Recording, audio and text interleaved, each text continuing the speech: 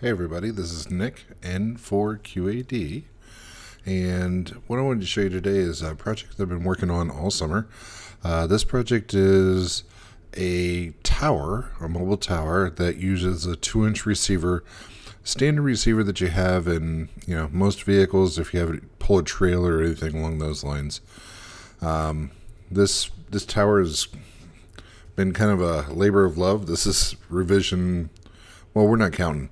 So to get to this point, I was looking for something that can be put up by one person, was fairly cost effective, can be moved from vehicle to vehicle without anything that has to happen to the vehicle itself, made from common materials, and one of my stretch goals was the ability to be able to rotate an antenna tower, a directional antenna at the top, and we can do that too. So why don't we start from the beginning, and let's get this thing loaded up and ready to go. So we're ready to get on the field for whatever reason that you need it for that day. Let's grab it, get it installed, and get down the road. So move this guy out. It doesn't turn very well because it's very long, but grab it just like a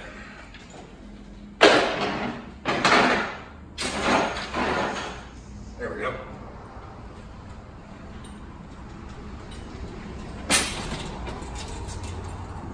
Nice thing with the wheels on the bottom like that, allows you to just tilt it up and slide it in. To tell you the truth, it's actually harder to take it out than it is to actually put it in. There we go. Once you get started, just gotta wiggle her in.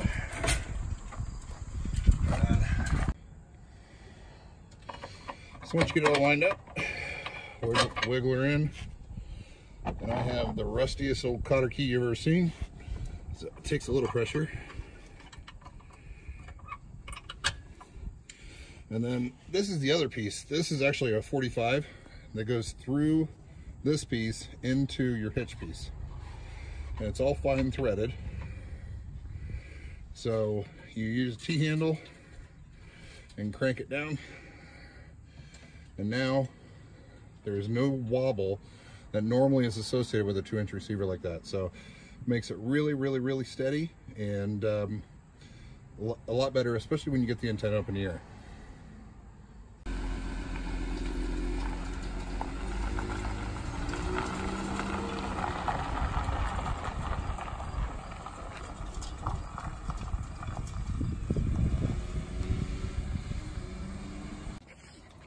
And then the zombies come. Arr, when you get the antenna out, because the zombies are coming. Oh yeah, we got the zombies, Oh yeah.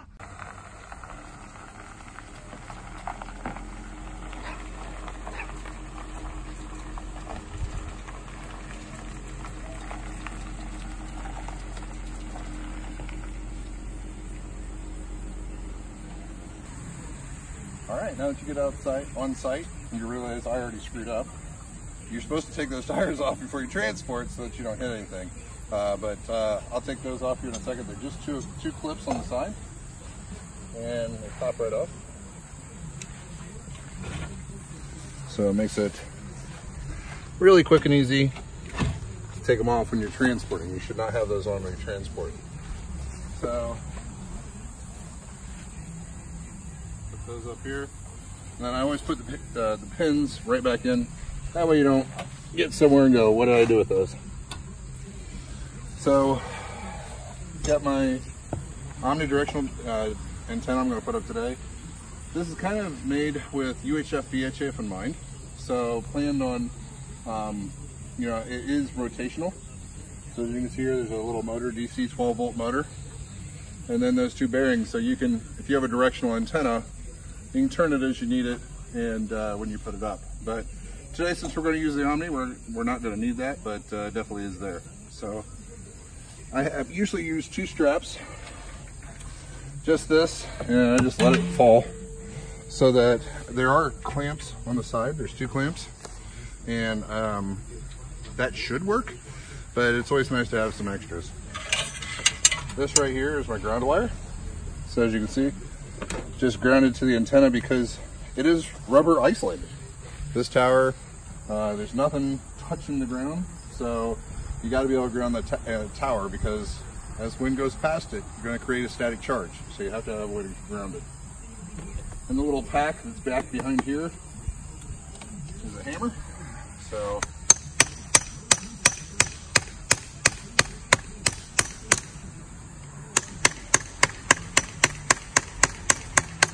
ain't much of a hammer, but it'll work. And then the other part of it I need to pull out is the guy wires. So these are going to go 45 degrees off of the angle. This one will come this way. Let it drape out here, and then this one will come out this way. And we'll stake those down when we get it out. Same with the other side.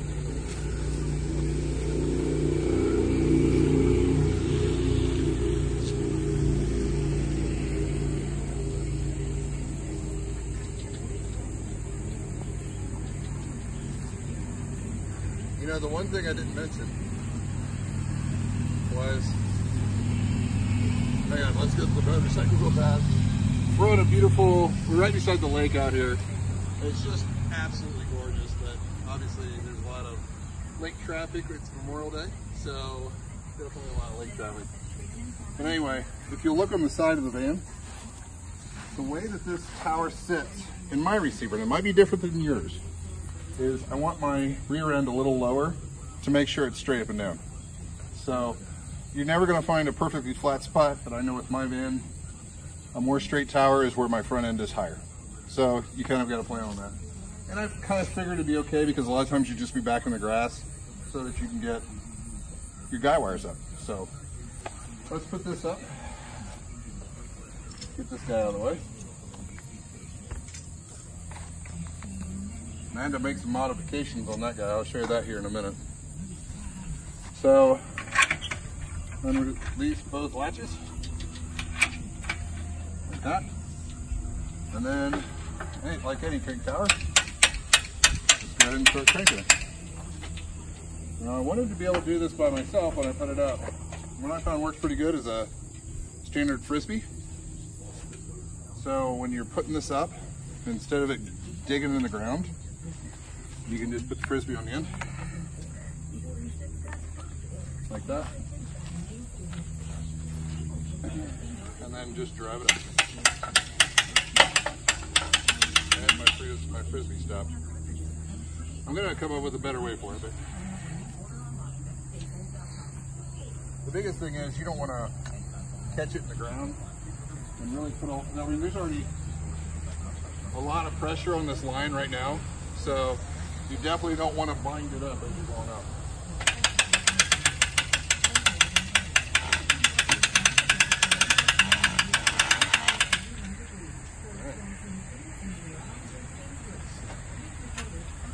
This guy right here locks it in place. It's got a lock on the back side to make sure it doesn't go anywhere, and these are stainless steel hinges that I used up here. And let me actually lower it just a touch.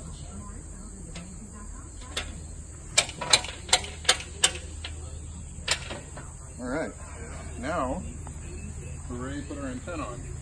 Now, I don't know if you guys, if you're a Diamond fan, you probably recognize this guy. Come on closer here. This is just a X30A, and I modified it just slightly, specifically the mounts.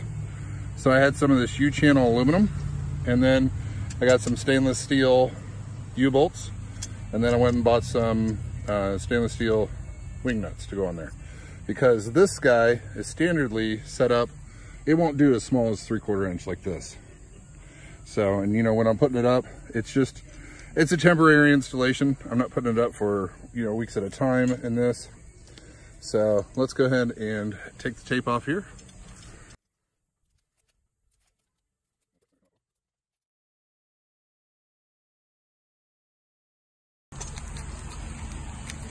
Because the X30 requires you to take this piece off, because it's kind of meant for a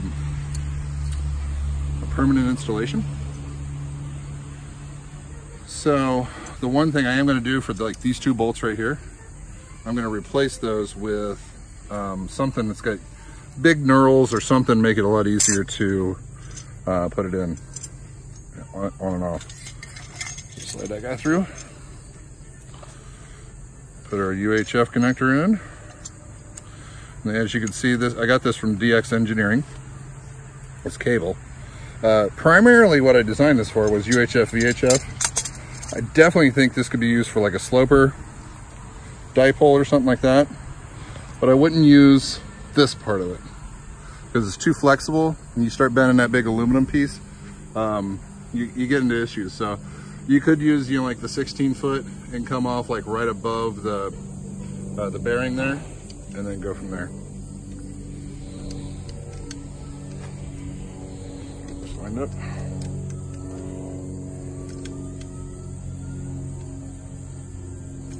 There it goes. Starting to play nice.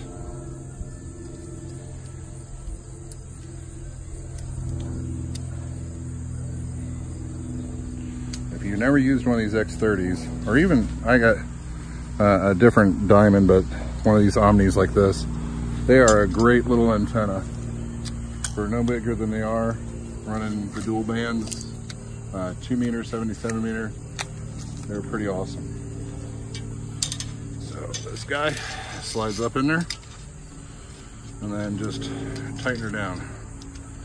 Now the biggest thing is try to help lift it as you're tightening this down, because I mean, if you look on here, there's a lot of pressure on there, on that guy. So give it a little help, lift it while you're doing it. Once it gets up in the air, you know, it's going to be fully vertical. It's going to be very, very strong in that position. So as you can see the arch coming in there? That's good. That's going to happen, and you know, I plan for this guy to be able to bend like that. But it's not. About a 5-pound antenna is about all I would actually put on this thing. 3 or 4 pound antenna would be better. So let's go ahead and finish cranking this guy up and get her up in the air.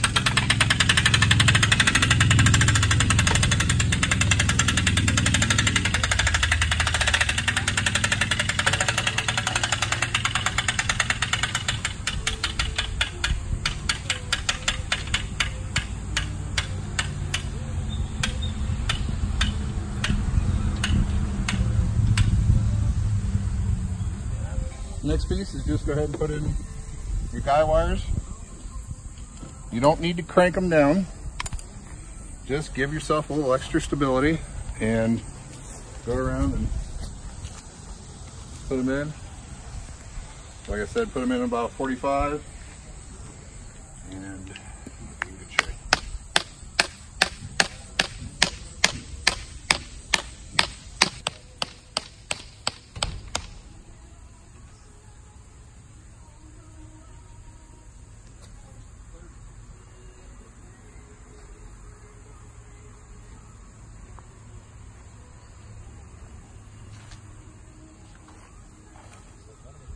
There we go.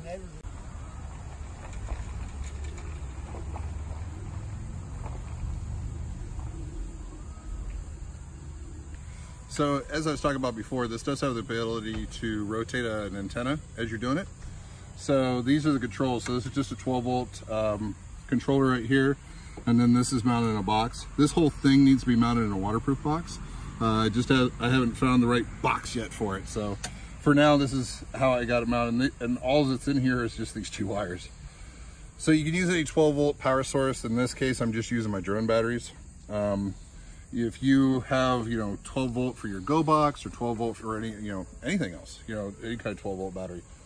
And then this is directional. So it even has built into this a brake. So if you set it to a direction, you're set. So this is the direction, and then this is the speed it turns. So if you look up there, we can just keep adding. So if that was a directional antenna, we can set it either way and obviously change the speed at which we change the direction. So if you're trying to get that far contact, throwing a Yagi up there would be amazing and really get the signal in the right direction. All right, you got all your contacts done for the day. Let's go tear it down. Just reverse what we did before. The nice thing is with the guide wires, it does help fold it down, so let's go pull the back ones off.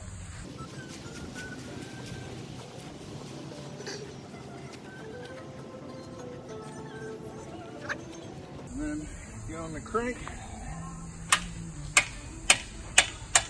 And right there you can see it's not going to go. So you just grab your guide wire and put a little, it just goes over center.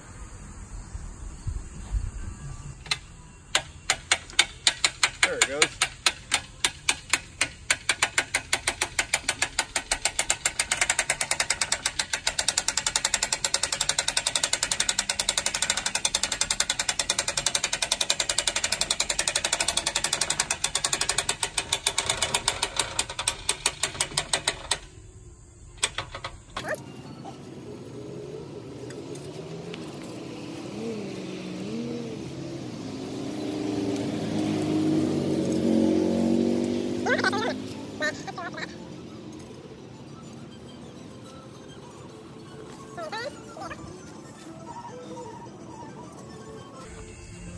And these locks, if you look real close here, they actually are adjustable.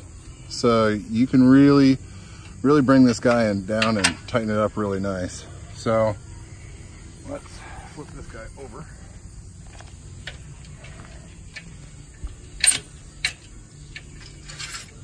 There we go.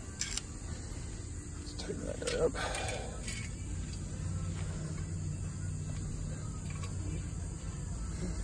And as we put it down, I can just drag on that tip and ain't gonna hurt nothing.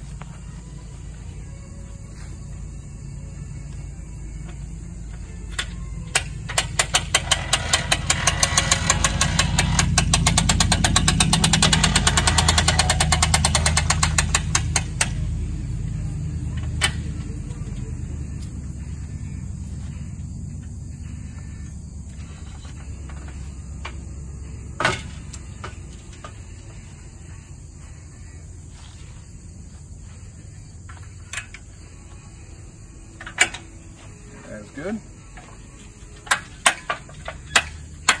Kind of line up the bottom. There's little holes in there. Oops. Keep a little tension on that. Just so you keep everything tight. Go ahead and wrap up all your cords. And you're ready to head down the road. Tape up your wire. I always tape it up before I head down the road, but that's pretty well it. You're ready to head down the road.